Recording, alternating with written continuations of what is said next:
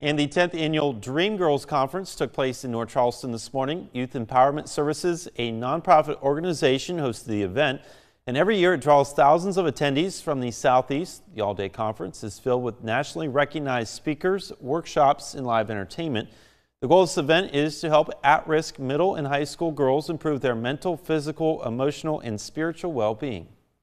We spoke to some of the attendees of the conference today on what this event means to them. It's really just a great opportunity to see all the girls come together and get some words of encouragement to help them feel better and take some good advice for life.